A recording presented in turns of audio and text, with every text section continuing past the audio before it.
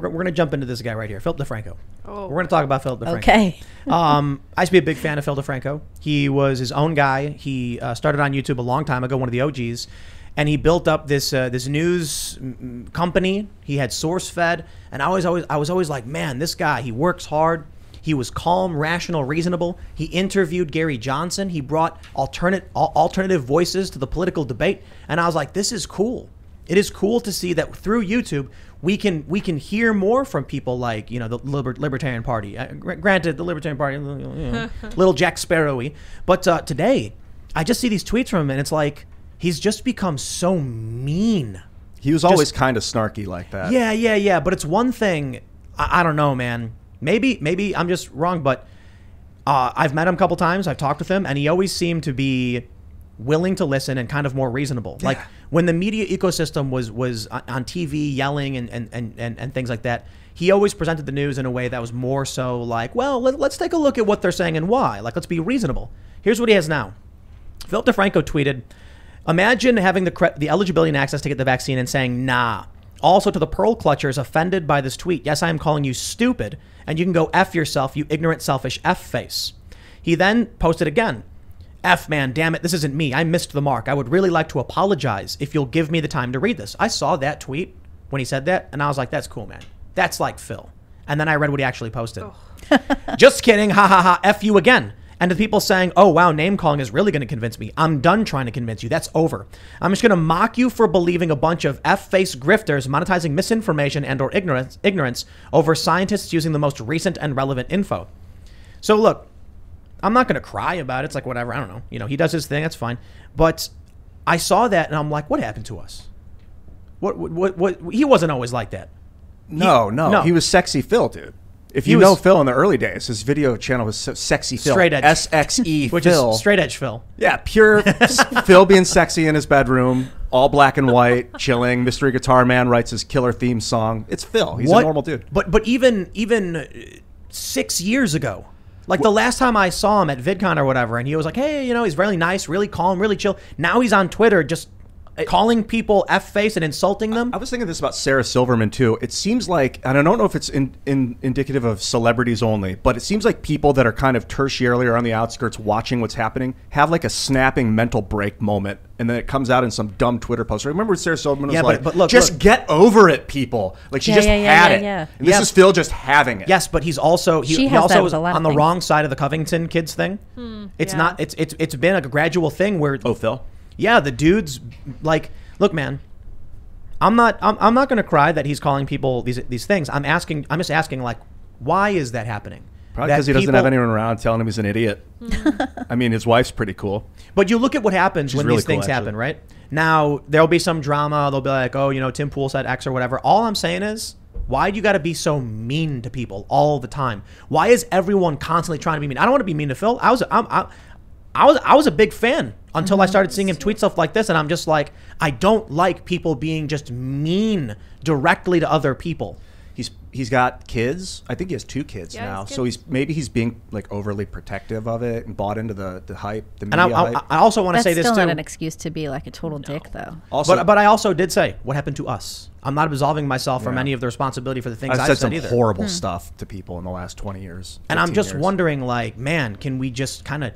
Look, I'm not going to be unfair to myself. I genuinely try to avoid directly insulting and name calling. I do a very good job. But sometimes I'll mock people and I'll do really snide impersonations of them. But I generally try to avoid things like this that are just really nasty, really low, really angry and mean.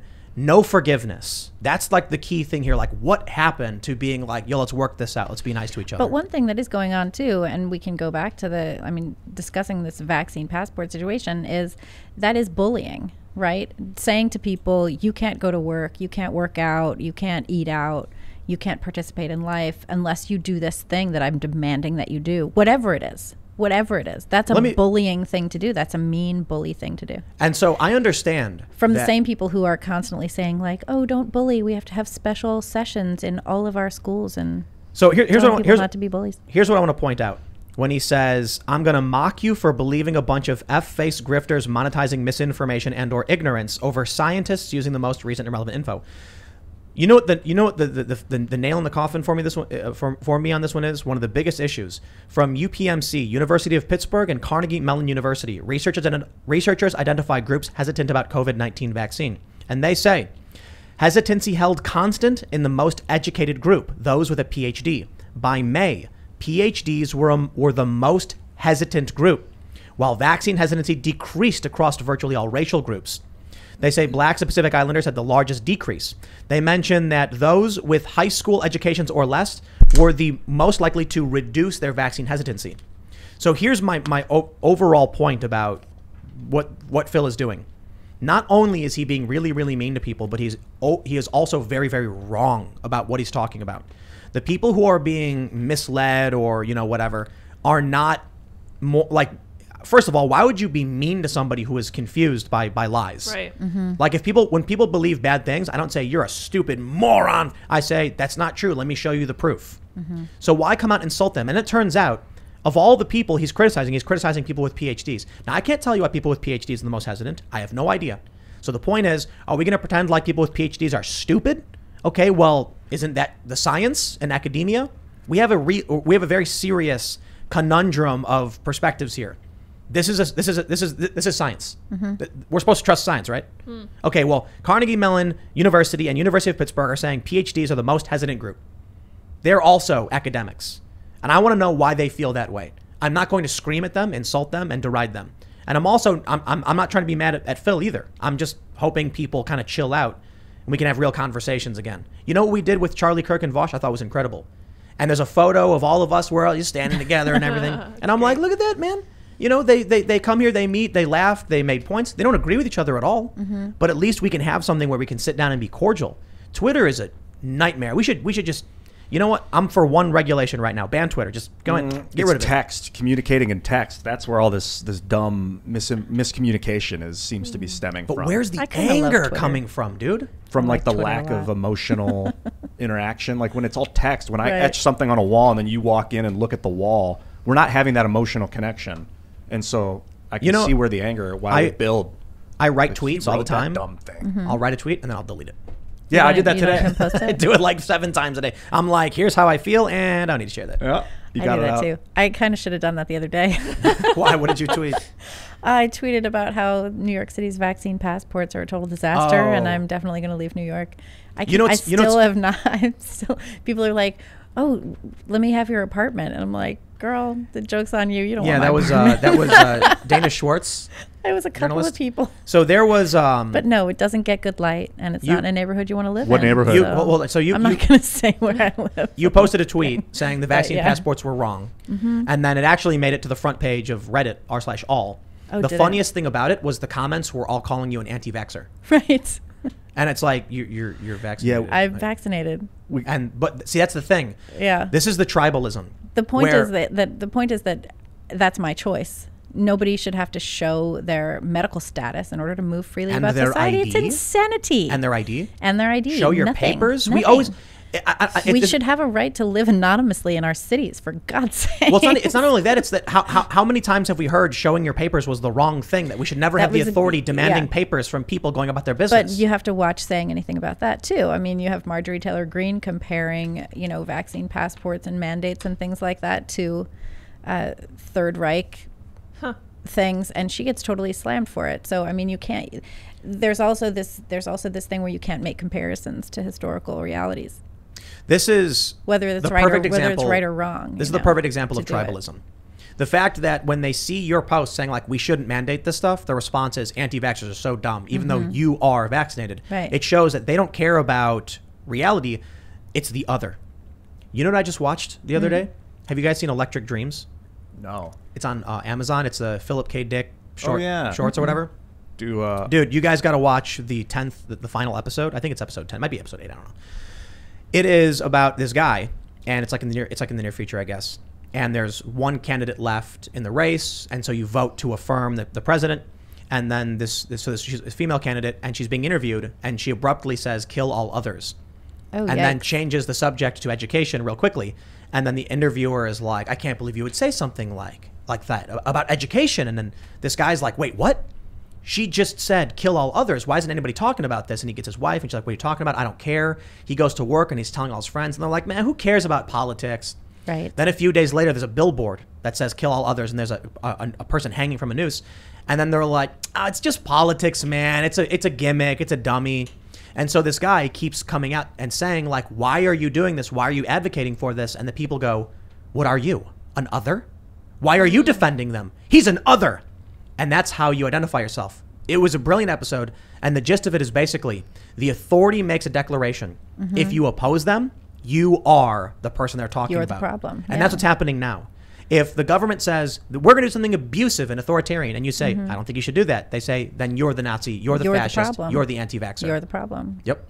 Yeah, it's risky when you're dealing with totalitarian regimes, because if you come out against them, you'll get murdered. But if you create an alternate path, that often can work.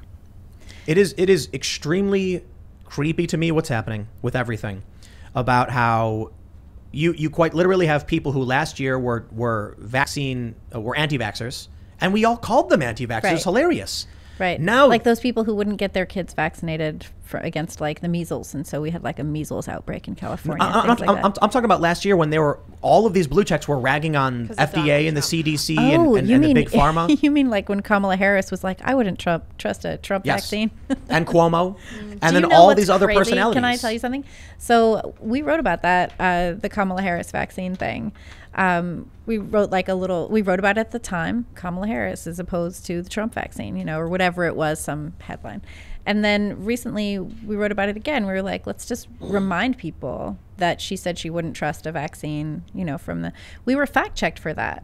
And it was like, this is what she said. The article was, this is the thing she said. Right. Do you guys remember this is the thing she said? That's all it was. It was like, who fact-checked it was like a blip. It was like 200 words. It was nothing. It was like I think it was it Science Feedback, maybe? It might have been Science Feedback. But also the thing, do you remember in the spring, Senator Rand Paul was talking to Fauci, and they did like 2 segments. There was like a March segment and then a little later and similar questions. So we wrote a story about like, this is what he said in March. This was their conversation in March. This was their conversation in May. We got fact checked for that for not enough context. We literally wrote down the things the senator said to the doctor. We wrote those things down. Did you see that Facebook? That was missing context. It was literally the conversation. Facebook labeled the CDC fake news? No. There was a CDC article saying that they were recommending a change in the PCR test to like a better test. And then because of a fact checker, I guess what people were saying was like, aha, this means the test didn't work. And then the fact checker responded to that link saying, that's not true. It did work. It's just a change in methodology. But it automatically applied the fake news tag to all of the posts, that post from the CDC. That is amazing. Because social media knows better. They know what the narrative is. And anything that diverts from the narrative is false. Thanks for checking out this clip from the Timcast IRL podcast.